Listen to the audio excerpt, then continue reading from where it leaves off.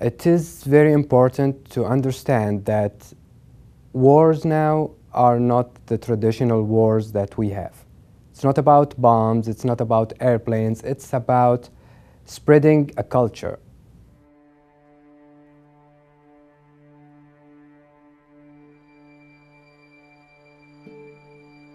My name is Abdul. I'm 36 years old. I joined the Air Force in 1996 and I graduated in 2000 as a fighter pilot. And until 2008, I worked in the Air Force. I retired in 2008. Now I study multimedia communication in San Francisco, the Academy of Art. This is my first semester, and I'm gonna finish within a year, hopefully, and start my career in multimedia.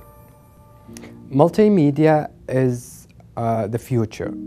You can start a war with one video, and you can end the war with one video. You can make up stories, and nobody will notice even. But within a certain amount of time, someone will discover, and he will tell the whole world about your story that you made up.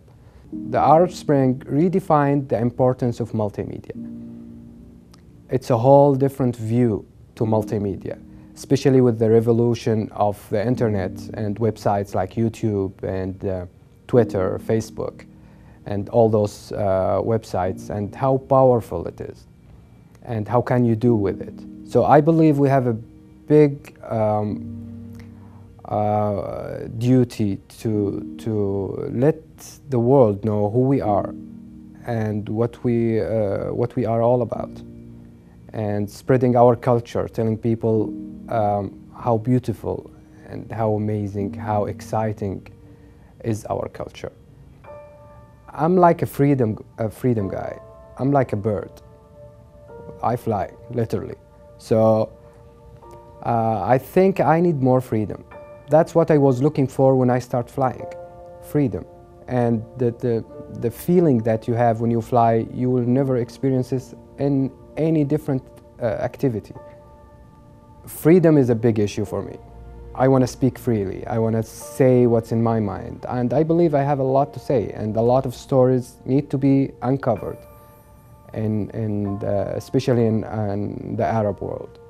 And I'm going to try my best to improve my skills, to make sure that I'm trying to uncover the truth and try to help people with all the skills I gained by studying multimedia.